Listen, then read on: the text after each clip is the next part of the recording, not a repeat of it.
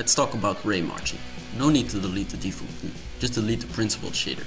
Grab a camera data node and a geometry node. Now let's do some fancy vector math to calculate the camera positions and the vector going from the camera to the shading point. You know, this is all pretty easy so far.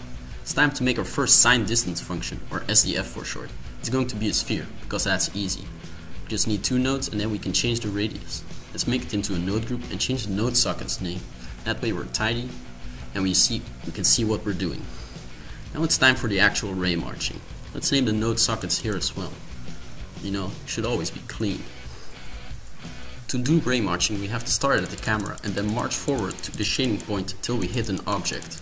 That's where the SDF comes in, to tell us when we hit an object. But you have to calculate this iteratively, and for Blender that means you have to duplicate your nodes a lot. At first you won't see much happening, but that's because we only have a few copies. It looks pretty cool, I made a mistake there. Now it actually looks like a sphere. Well, more nodes equal sharper outlines, but it's also a lot slower.